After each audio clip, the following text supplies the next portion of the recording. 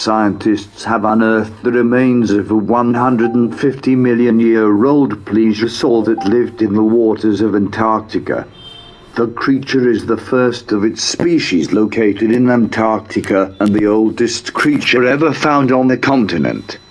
The fossil was found in the Antarctic Peninsula, in a paleontological deposit located 113 kilometers southwest of Argentina's Marambio Air Base.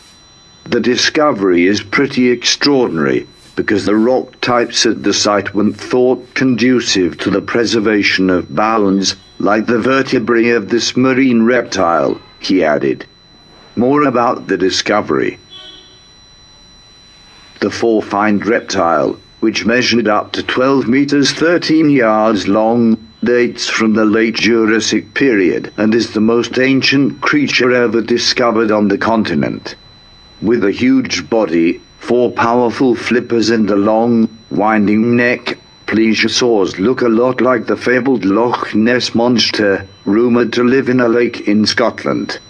The first scientifically documented discovery of a plesiosaur skeleton was published in 1719 by English antiquarian William Stuckley.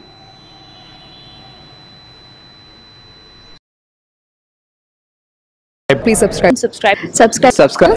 Please do subscribe. Please do subscribe. Please subscribe.